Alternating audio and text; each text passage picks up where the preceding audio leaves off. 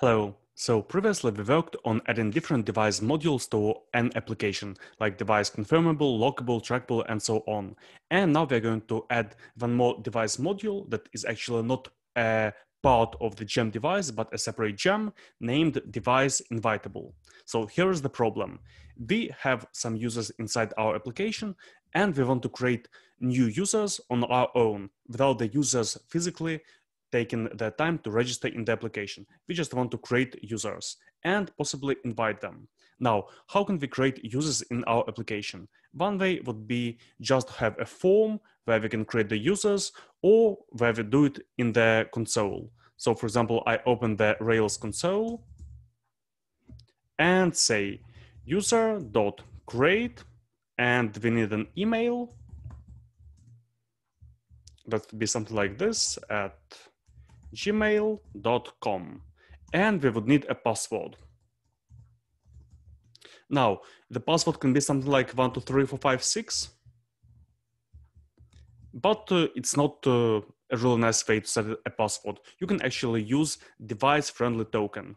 For example, like this, I will create a new user, and I would say the password would be device.friendly token, and let's say 5 to 20. Okay, and it basically creates a kind of a random password and creates the user. So let's actually have a look at our users. Here, previously we had 4 users in our application, and after running these commands in the console, we have 2 more users inside our application.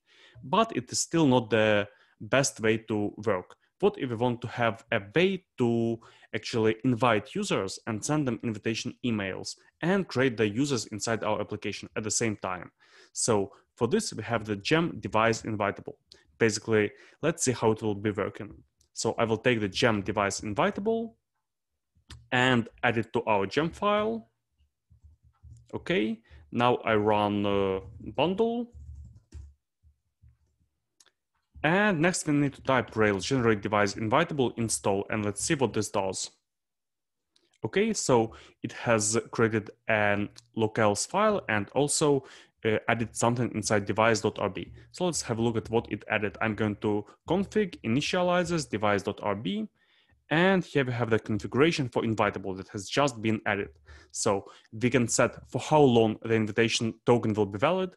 Basically, when we invite a user, he is sent an invitation email, and for how long the invitation email with a link to join the application will be valid. So by default, it is valid forever, but you can set it to some kind of other period, for example, 2 weeks.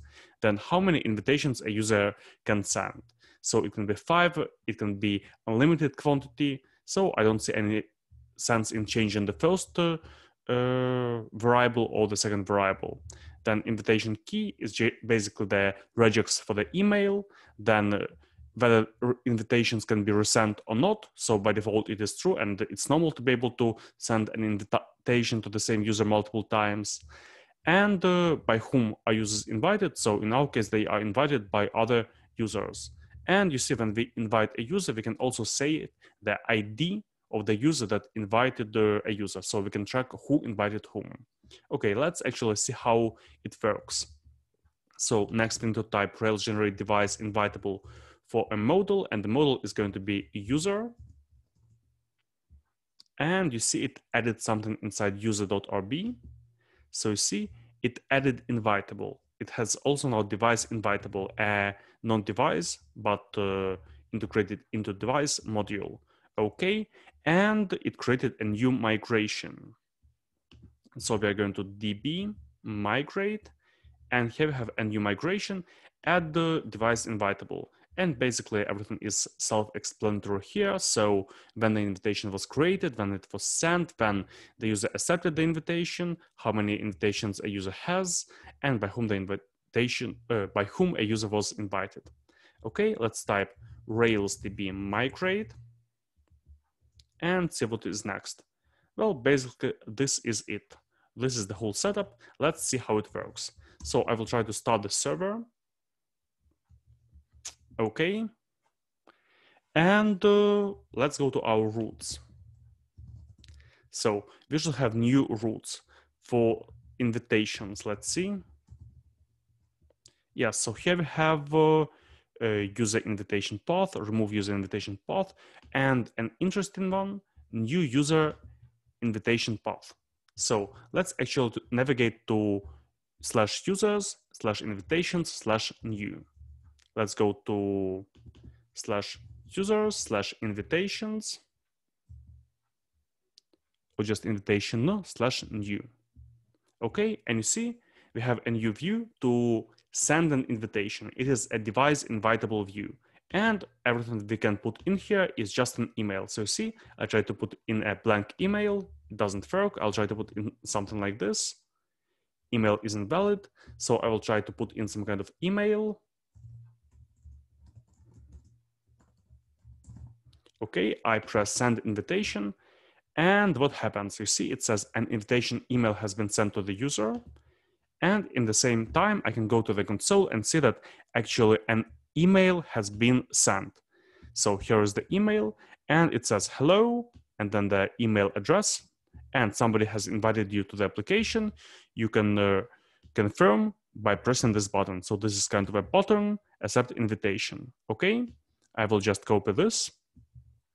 And also I will go into our users and see the user has been actually created in our database.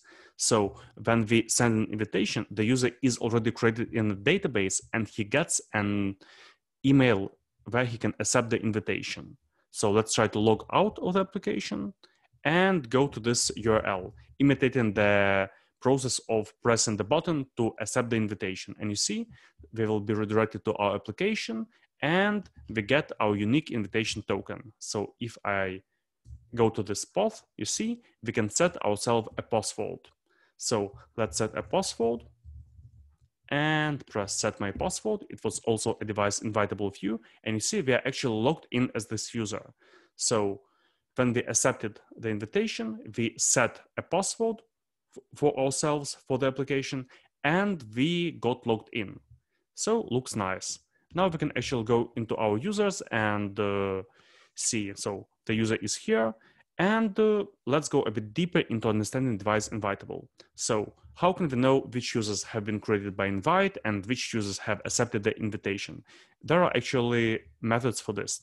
We can go to created by invite. Yeah, there is a way to check if the user has been created by invite. Let's add this to our users.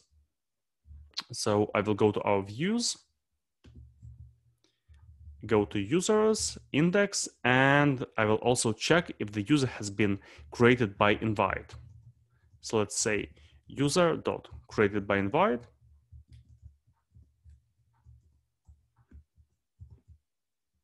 And you see all the users except of the last one have been created not by invite. Just the last user has been created by invite. And if the user was created not by invite, it means he was created either in the console or he personally manually signed up into the application. And we can actually also check if the invitation has been accepted. So we can say, if we go in the README, there must be a method, invitation accepted. Yeah, let's check. So we will type user.invitation accepted, and it should also give us true or false. Okay, so in the last case, we have invitation accepted true, and for all the other cases, invitation accepted is false. Well, why is that? Because all the users except for this one have been created not by invite. So makes sense. Okay, and actually, what if we want to see which users were invited by the current user, for example, or which users were invited by each user? Well, we can actually add the has many kind of relationship. So if we go to our user.rb, we can say something like has many invitees. Has many invitees, class name user, and foreign key would be something like invited by ID. Okay, and let's count the invitees of each user. So we will say invitees.count, and here invitees, and it would give us how many users each user has invited. So is there somebody who has a 1? Yeah, so we will log in as this user, hello Cosigo, then we send an invitation to this user. Okay, let's just replicate. We would go to users/invitation/new. Yeah, actually, let's add a link to this inside our navbar. This is a useful link, a link to be able to invite a user. So going to our application HTML, we would add inside the navbar a link to invite user, and it would lead to new user invitation path. Okay, let's see if it works. I'm refreshing. Here we have the button to invite a user. Okay, and I will send an invitation to some kind of user. So send an invitation, and now I'm going to see the users, and we see, so the current user has 1 invitee. Here he is, Alfredo, and he was created by invite. He has not yet accepted his invitation. Okay, let's actually accept the invitation as that user. So I will go to the logs and find the email. Here's the email. I'll just copy this and go to this link.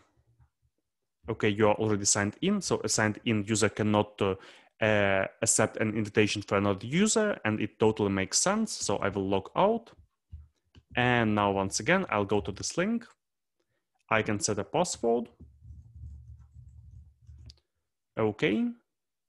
And let's see. So I'm logged in as this Alfredo. I'm going to users. Invitation accepted is true. No invitees. And the user was created by invite. Okay, looks good.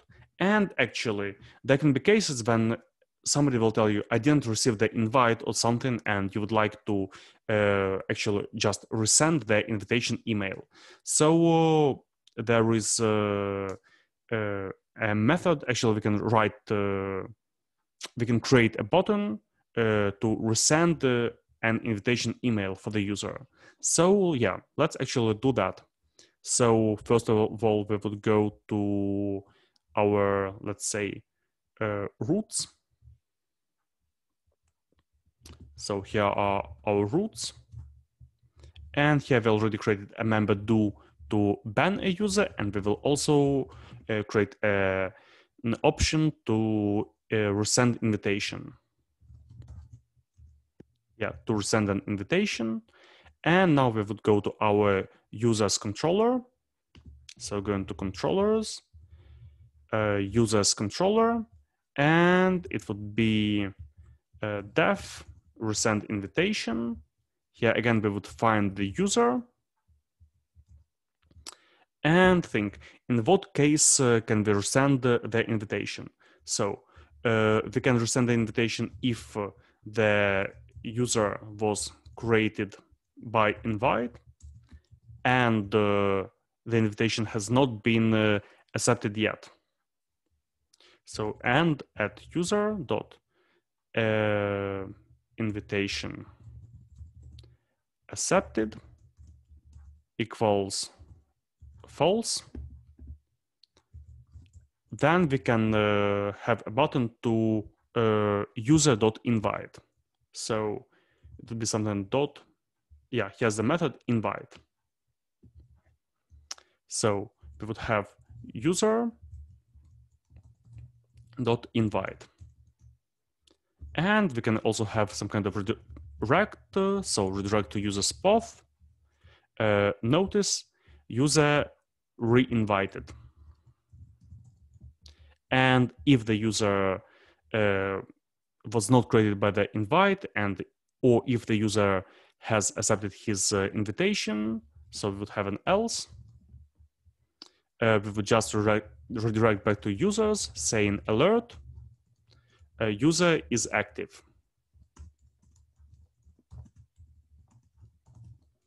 Okay, and we would need to add a button for this resend invitation in our view.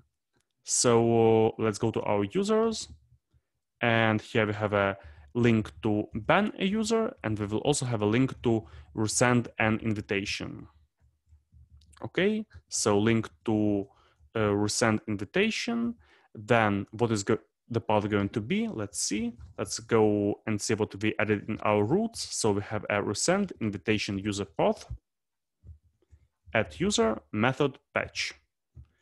Okay, and let's see if it does something. So I'm going back to our /users, and here we have this resend invitation. Yeah, now we have it visible for all the users. We shouldn't want to have it visible for all the users. We want it to be visible only for the users that have been created by invite and the users that have not accepted the invitation. So going back, I will just copy this validation. So if the user was created by invite and the invitation was not accepted, then we'll have this button visible.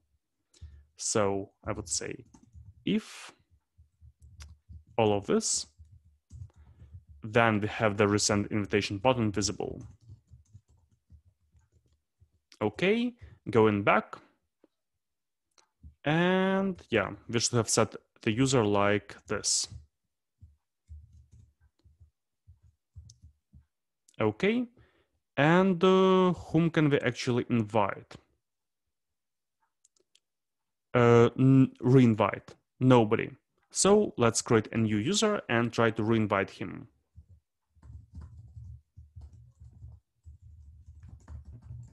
So I'm sending an invitation.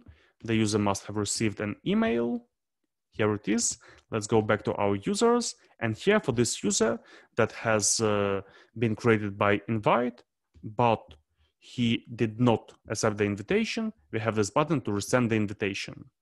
So let's try pressing this button. I press resend invitation. It says user has been reinvited. And let's see the logs. You see the invitation email has been sent once again. So it basically works. And it is the most important thing. These are the most important things that you need to know about Devise Invitable. And really, it is like the correct way to invite users into your application. You shouldn't be creating the users inside a regular Rails controller.